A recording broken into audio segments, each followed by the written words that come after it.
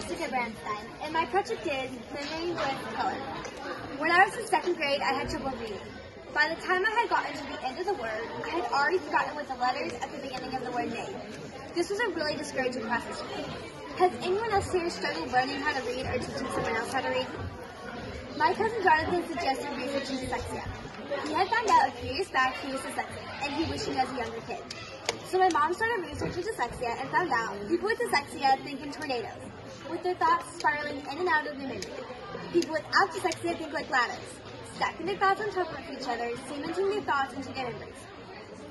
People with dyslexia also have less synapses. Synapses is when the right and the left side of your brain are trying to connect and push information over from the right short-term memory side of your brain over to the left long-term memory side of your brain. So when you have less synapses, it's harder to get information to the long-term memory side of your brain, which makes it hard to retain information. After doing research on dyslexia, we found out I am dyslexic. I needed tools to help me conquer dyslexia and learn how to read. So we found out that colorful words and pictures both help people to remember more information. So I started using colorful see-through sticky sheets like this and holding them up to my board like this, so I can read with color. After I started using the colorful see-through sticky sheets, I saw a dramatic change in how I could finally read. But on top of using the colorful words, I did lots of brain integration exercises.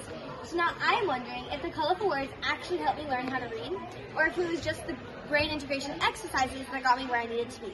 So my research question is, will colorful words help people to retain more information than black and white words? Colors matter, such as red stop signs and red, yellow, and green traffic lights. When you see a certain color, it triggers a chemical reaction in your body to make you think and feel a certain way. As example, when you see the color red, you think stop, help, and danger. And when you see the color green, you think go, safety, and welfare. When using the colorful word method, you want to have a contrasting background to make the word pop even more. Colorful words do a lot of things, but some of the things that colorful words do is they act as a bridge between the right and the left side of the brain, helping information cross to the other side. Colorful words help strengthen your synapses. Colorful words help you focus on what you're reading instead of dazing off looking at more interesting things in the room. As you can see here, I have a black and white side and a colorful side on my board. Whose eyes gets drawn more to the colorful side rather than the black and white side? The colorful side is much more fun and interesting to look at. After doing research in color, I hypothesized colorful, contrasting, and vivid words will help people to connect the right and the left side of their brain for a stronger long-term memory. Therefore, the test participants will remember a higher percentage of colored words than black and white words. So I put together study and test sheets to help me answer the question, will colorful words help people to retain more information than black and white words? So by using the study and test sheets to answer my question, my hypothesis was supported correctly.